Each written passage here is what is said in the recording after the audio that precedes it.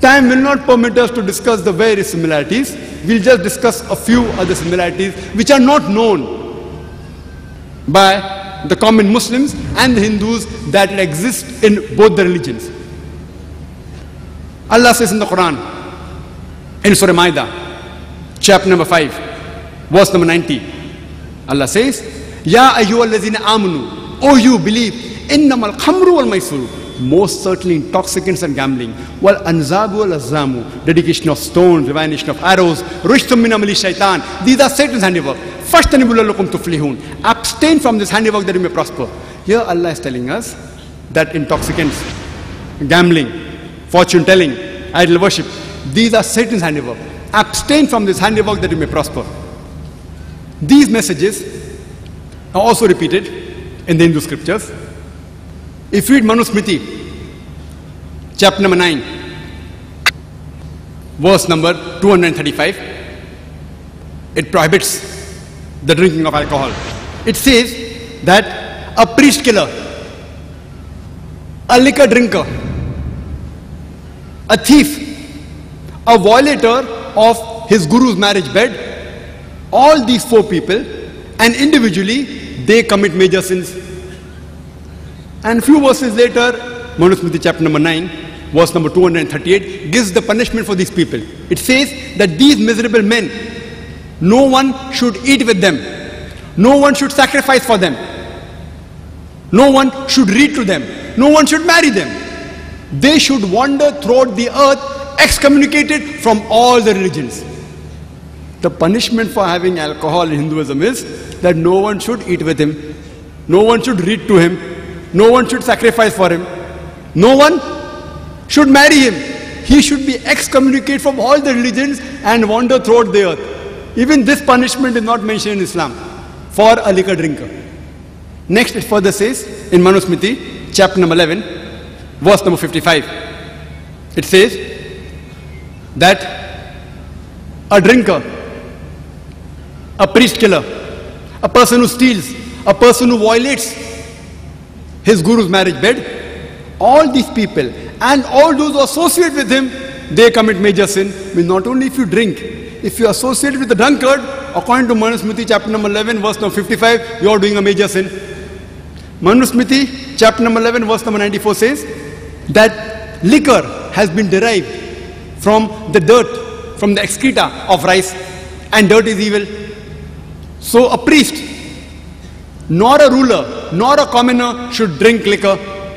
There are various places in the Hindu scripture where liquor has been prohibited, including Manusmriti, chapter number 9, verse number 225, Manusmriti, chapter number 7, verse 47, Manusmriti, chapter number 7, verse number 50, Rigved, book number 8, hymn number 2, verse number 12, Rigved, book number 8, hymn number 21, verse number 14. In several places, alcohol, liquor has been prohibited in the Hindu scriptures. Now, second point mentioned in Surah Maida, chapter number 5, verse number 90 was, Ya ayyuhallazina amanu, innamal khamru wal maisuru, most certainly intoxicants and gambling. Hindu scriptures even prohibit gambling. If you read Rigved, book number 10, hymn number 34, verse number 3, it says a gamester, a gambler, he says that his wife leaves him aloof. His mother hates him. And he says that no one comforts this wretched man. And after a few verses, Rigved, book number 10, hymn number 34, verse number 13, it says that do not play with dice. Rather, cultivate the land. And whatever you earn, be satisfied with that earning. Gambling has also been prohibited in Manusmriti, chapter number 7, verse number 50. It says, drinking, gambling, women, and hunting. All these are four major sins in order. Drinking alcohol has also been prohibited in Manusmriti, chapter number 7, verse number 47, in Manusmriti, chapter number 9, verse number 221 to 228. It's also prohibited in Manusmriti, chapter number 9, verse number 258. The third thing, well, anzabu al-azlamu, dedication of stones, divination of arrows. Idol worship we already discussed earlier. Divination of arrows, fortune telling.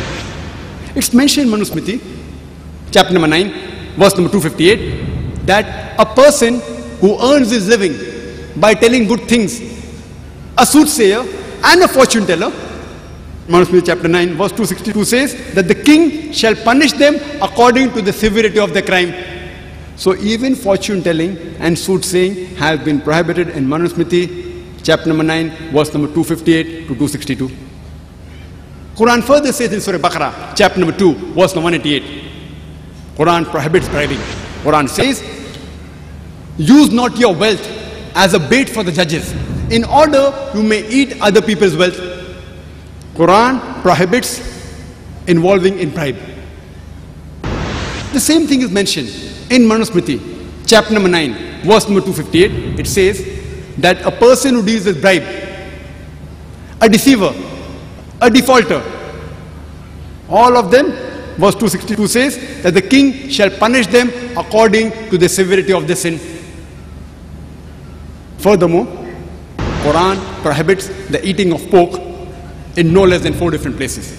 Allah says in the Quran, in Surah Baqarah, chapter number 2, verse number 173, Surah Ma'idah, chapter number 5, verse number 3, Surah Anam, chapter number 6, verse number 145, and Surah Nahl, chapter number 16, verse number 115, Hurrimat alaykumul maytutu waddamu wa lahmul khinzir, wa ma uhilla li ghayril bi.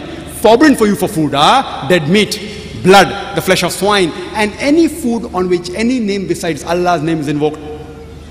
Quran prohibits, besides other thing, the eating of the flesh of swine. Pork has been prohibited. Pork has also been prohibited in the Hindu scriptures. It's mentioned in Manusmriti, chapter number 5, verse number 19. It says that a Brahmin, knowingly, if he eats mushroom, if he eats dung heap pig, if he eats onion, a tame cock, or garlic, he shall fall. It's further mentioned in the Vishnu Sutra, chapter number 5, verse number 49, that anyone who sells pork should be punished in the same way. Anyone who sells the forbidden meat, including pork, he should be punished in the same way. That means his opposite hands and legs should be lopped off. The Vishnu Sutra, chapter number 5, verse number 49 says, if anyone sells pork, the punishment for him is chopping off his opposite hands and feet. Even this punishment is not mentioned in the Quran. So, the Hindu scriptures are more against not having the flesh of pork as compared to Islamic scriptures.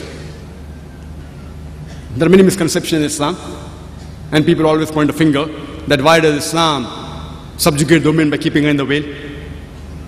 And if we analyze that, who is to decide what is modest? The Quran says in Surah Nur, chapter number 24, verse number 30, say to the believing man that he should lower his gaze and guard his modesty. That whenever a man looks at a woman, any brazen thought comes in his mind, he should lower his gaze.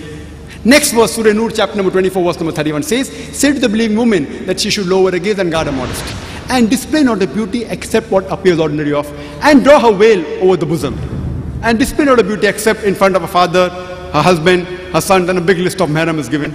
Basically, there are 6 criteria for hijab, which is given in the Quran and the Hadith. The first is the extent. For the man, it's from navel to the knee. For the woman, the complete body should be covered. The only part that can be seen are the face and hands up to the wrist. There are many scholars who say that when this should be covered. The remaining 5 criteria are the same. The second is the clothes they wear, it should not be tight so that it reveals the figure. Third, it should not be transparent. Fourth, it should not be so glamorous so that it attracts the opposite sex. Fifth, it should not resemble and be a sign of the unbeliever. And sixth, it should not resemble that of the opposite sex.